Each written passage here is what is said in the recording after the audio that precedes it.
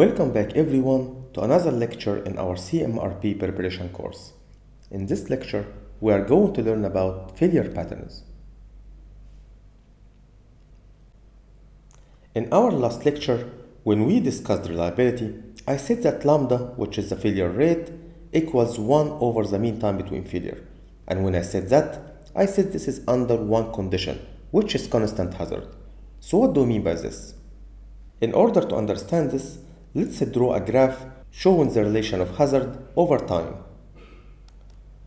We have learned in the last lecture how to draw a graph of F capital, which is the failure, and F small, which is the failure density, and R, which is the reliability. Now, we are going to learn how to draw the hazard graph, which we will call it H. And the hazard is simply how likely the asset is to fail at a specific moment in its lifespan. And the hazard has different patterns. One of the patterns is having a constant hazard, as we can see here, which means that the hazard of the failure doesn't change over time, which means that we have a constant failure rate, and this is the case that we have discussed earlier in our last lecture, where lambda equals 1 over mean time between failure. But actually, having a constant failure rate over lifespan of an asset is not always the case, as in some cases, the failure pattern could be decreasing or increasing with time in other cases, as we are going to learn today.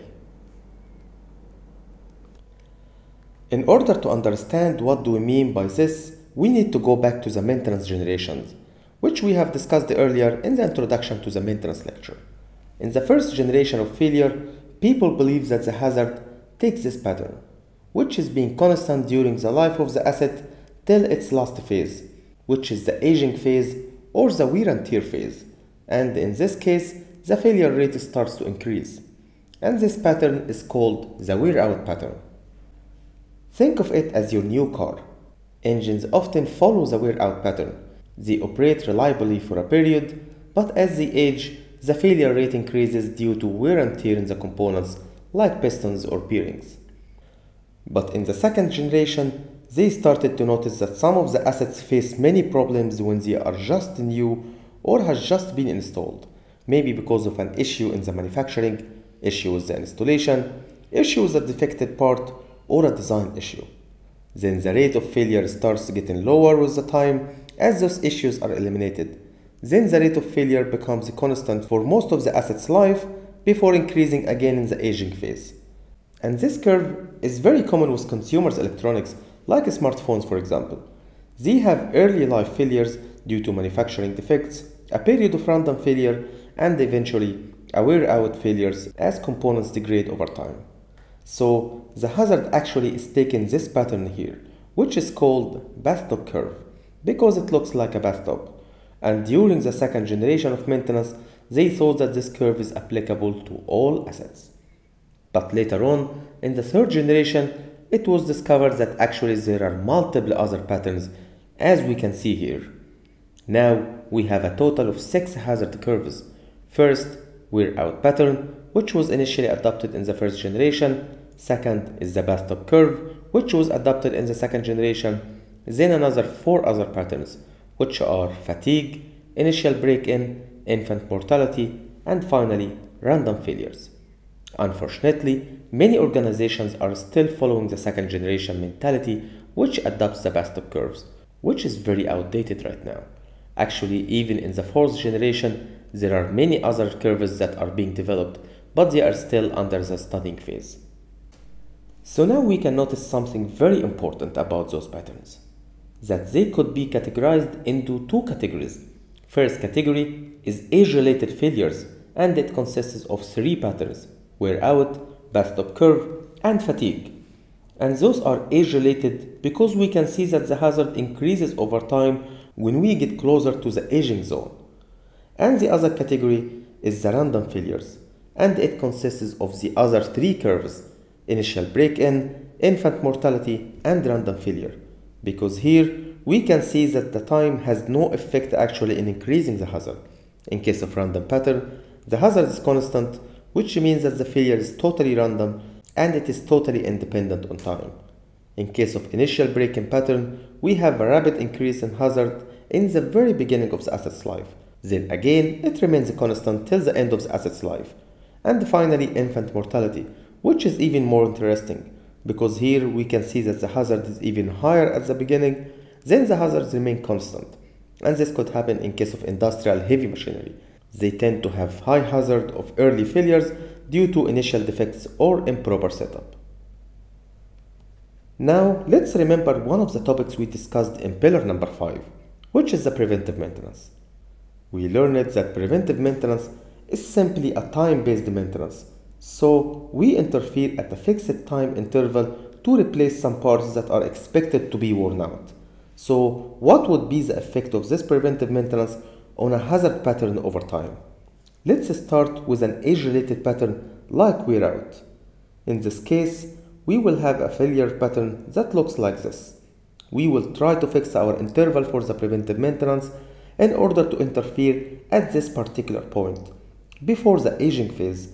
So in this case, instead of the hazard going up like this, our preventive maintenance will bring the hazard down again to this point, and again we will keep repeating the same preventive maintenance at the same interval to keep bringing down the hazard again before it hits the critical aging zone, which makes sense and it will be useful for sure. And the same concept could be followed with the fatigue curve and the bathtub curve. Now, let's check the same in case of initial break-in pattern. The hazard would be constant like this over time, till we decide to interfere also by changing parts at some point. We will have a very short period where the hazard is lower, but then we will have a rapid increase in hazard to reach the same level again. So, we have spent time and resources without any noticeable reduction in the hazard. Now let's check the same in case of random failure pattern. In a totally random failure pattern, the hazard would be constant like this over time, till we decide to interfere at some point by changing parts to start the hazard curve from the beginning again, which is exactly the same. So actually now we have spent the money and time and resources without reducing the hazard of the failure at all, which is a waste of resources for sure. In case of infant mortality pattern, this is even more interesting, because we would have a hazard pattern that looks like this over time, till we decide to interfere by changing parts at some point, and this would result in the pattern starting from the beginning again, which would look like this. So actually we have spent money and increased the hazard of failure, because the asset has been functioning properly, and now we replaced it with a new part that could have a manufacturing malfunction, which would result on a higher hazard of failures. So now that we understand the difference between all of these failure patterns, the question would be approximately what is the percentage of assets that follow each one of those patterns. A study has been carried out in order to find out the distribution, and the results were very interesting. The distribution was as follows. 7% of the assets followed the initial break-in pattern, 14% of the assets followed the random failure, and 68% of the assets followed the infant mortality pattern, which means that 89% of the failure were found to follow a random failure pattern which is not age-related, while the 11% of failures were found to follow the age-related patterns, which was distributed as 4% for the bathtub curve, 2% for the wear out, and 5% for the fatigue curve. And now, do you remember in the fifth pillar when we discussed preventive maintenance, and we mentioned that preventive maintenance shouldn't exceed 20% of our total planned maintenance activities? Now this makes sense, because preventive maintenance is useful only with age-related failures, while with random failures, it has no effects on reducing the hazard, while it may even increase the hazard in some cases like infant mortality. This is why maintenance-based practices recommend to have maximum of 10 to 15% of our maintenance as reactive tasks, 15 to 20% as time-based maintenance, and 70 to 75% as predictive or reliability-centered maintenance. So now we are going to have a look at the bathtub curve, as this is the only pattern that has the three different phases in an asset life, which are the infant mortality, the useful life, and the wear out. Infant mortality phase is the only phase where the hazard decreases over time, and this happens in the initial phase. So, why would this happen? This would happen due to manufacturing issue, a defective part, an installation issue, or even an operation issue, because the operator is still not used to the new asset. And as time goes, the failure hazard starts to decrease over time till it reaches the useful life phase. And during the infant mortality phase, no maintenance can actually help, as we have explained a few minutes back. Actually, this is the task of the reliability engineer, and this depends on the design stage, or what we call the pre-life of the asset. It is the responsibility of the designer and the reliability engineer to minimize this infant mortality phase as much as possible, and this is by taking maintainability and serviceability into consideration during the design and by testing the asset during the design stage. One of the techniques that is used to minimize the phase is called the burnout technique, and this is a technique that was used before in some cars manufacturers such as Mercedes, for example, but this was before non-destructive tests got developed. And this is simply by running the asset for a certain period in a trial mode under the normal operation conditions, and this is in order to discover any manufacturing issues, and this way we are burning out the infant mortality phase, and when the asset is put into actual operation we are actually starting from the useful life phase, and now the asset pattern will follow a wear out pattern. But this method is very time consuming and it's very costly also. Next phase is the useful life phase or normal life phase, and in this phase the hazard is constant and the failure rate in this phase is constant also, and in this phase the hazard equals lambda and it equals 1 over mean time between failure. We are going to explain how to calculate lambda during the infant mortality and the wear out phase in our next lectures.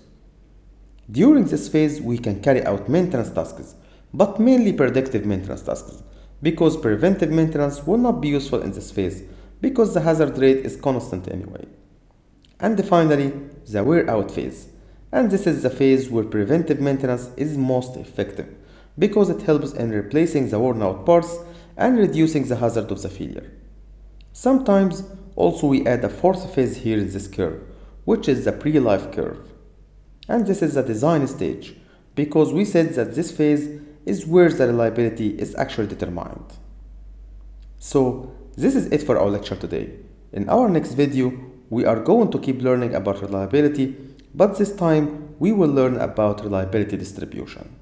So see you in our next video. Thank you.